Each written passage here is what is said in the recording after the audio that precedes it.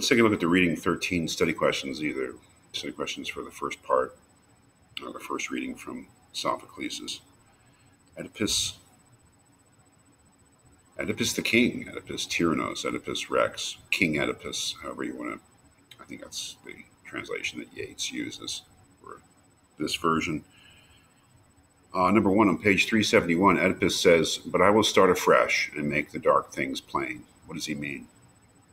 I suppose he means just that he's going to solve this mystery of what has happened that has brought this plague upon the city of Thebes, and that he will save the day by finding out from the gods what the thing is that has brought this misfortune upon the city. He's done it before. It's how he rose to be the tyrant, I guess, or king, however you want to characterize it, of Thebes, by solving the riddle of the Sphinx when he was a young man and showed up. So he's going to do it again. He will start afresh. He'll go back to the beginning and resolve the mystery, which is, of course, highly ironic because, of course, he's the cause of it all. On page 372, why does the chorus say, "For death is all the fashion now, till even death be dead"? I have no idea. I don't even know if that's a strictly correct translation from the Greek. Yeats, the great poet who translated this, didn't really know Greek. He did it with the help of somebody who did.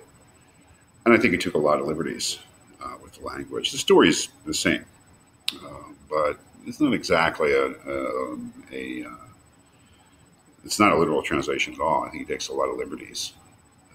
Well, of course, there's a plague and everything's dying in the city. So death is all the fashion now. That makes sense. But till even death be dead, I'm not really sure. I'm kind of interested to see what you had to say. Number three, Tiresias says to Oedipus, "You are your own enemy." Why? Well, that's interesting. I mean, I don't think. Well, Tiresias, I was thinking it was Creon. No, Tiresias says to Oedipus, "You're on your own enemy because you're the murderer, right? Oedipus, you're the one who killed Laos. You don't know it, but gods know it. So either you're your enemy because you're the one you're seeking, who's the enemy, or you're your own enemy because you're going to destroy yourself."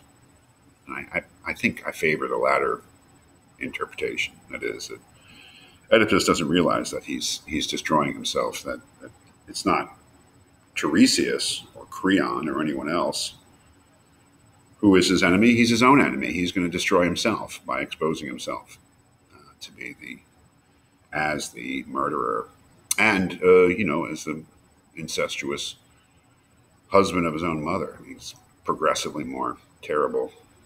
Number four, what does Creon mean on page, I'm sorry, I didn't put the page, when he asks, "Am I such a fool as to hunger after unprofitable honors?" I mean, this is when Oedipus has accused Creon of plotting against him to take away the throne for himself. Creon is the brother of Oedipus's wife, Jocasta, so his brother-in-law. But of course, Jocasta is not only his wife, but is also his mother, so Creon is his uncle. Doesn't know that yet, but Creon is the second in command. As he says, this is ridiculous. Why would I want to take away your throne? I mean, I enjoy all of the benefits of ruling because I advise you, but I don't have to take the heat and bear the responsibilities and the burden of actually being the ruler. So Creon is quite happy to stay in the background, he says, and not. Why would he says, "I don't want the throne. I've got a better position here as your advisor." Number five, what does Oedipus mean on page 383 when he asks, "O Zeus, what have you planned to do unto me?" I had to look. I guess the important thing is context right here. It's when he's talking to Jocasta, who is his wife and his mother. And she's describing the circumstances from years ago when her first husband, Laos, was killed. And I think it's here where Oedipus realizes the truth That is, he realizes what has happened, that he's killed his own father, and by implication, obviously married his own mother.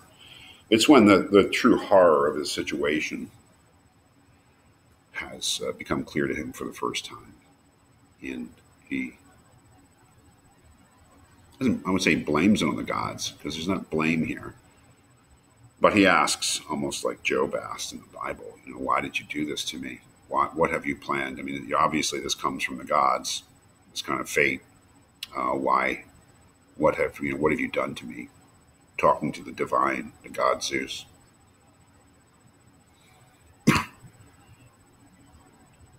Number 6, why did the young Oedipus leave Corinth, and what happened after he did? Well, he left Corinth because he heard the prophecy.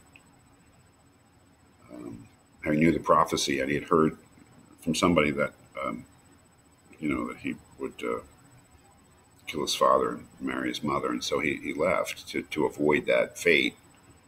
This is my memory of it. And what happened after he did was, he ran straight into that fate. Because he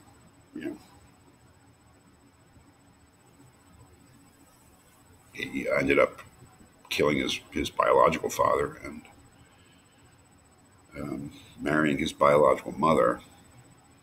On page 386, number 7, the chorus sings, "But should a man forget the holy images, the Delphian Sibyl's trance, and the world's navel stone, and not be punished for it, and seems most fortunate or even blessed perchance, why should we honor the gods or join the sacred dance?" What are they getting at? What question are they asking? That's a matter of interpretation and not easy. It seems to me that the chorus is saying, well, I mean, if you can get away with murder, if you can get away with all sorts of crimes, and you can ignore the gods, then why should we honor the gods? It's a deeply troubling question, I suppose. And I think they're thinking about the whole murder of Laos, the unpunished one. Number 8, by page 395, Oedipus knows the truth about himself. What is that truth? Well, the truth is obvious, that he's murdered his father on the road, and that he's married his own mother and had children with her. Does he have reason to be ashamed of that truth? Well, I mean, I consider that maybe the central question. I mean, if you kill your father and sleep with your mother, that's usually shameful, and there's no two ways about it. But if you do it unknowingly, if you do it without intending to, should you still be ashamed? By the end of the play, Oedipus is destroyed. Oedipus is he's a shell. He has no future. He's ostracized. He's unclean. He's impure. I mean, it's the idea. But if the actions that led to that state, being devastated, are not chosen by you, I mean, are you still liable for them? Should you still be punished for them? That's maybe the question that I think is the main interest of the play. So I don't have an answer to it. I don't think there is an answer to it.